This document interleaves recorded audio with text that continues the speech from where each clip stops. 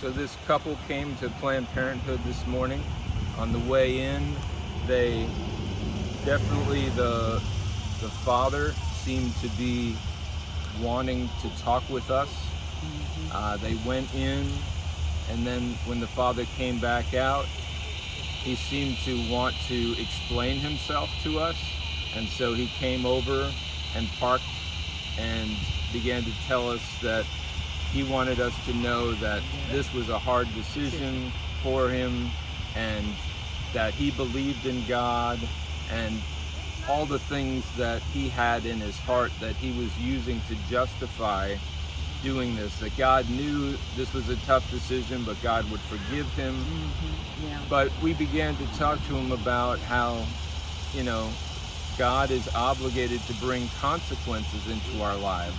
Just because he forgives us if we're sincere doesn't mean that those consequences, what, you know, the Bible refers to as, you know, reaping what you sow, won't happen.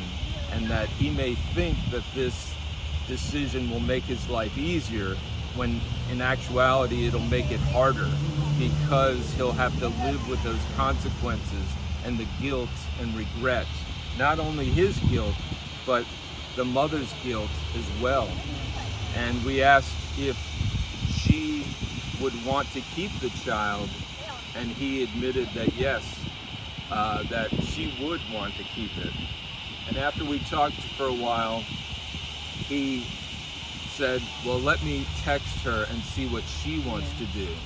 And he texted her to come over, and she listened to us, explained to her that you know, there were pro-life clinics all around the city ready and willing to help, that there were resources for food and clothes and you know, diapers, cribs, etc.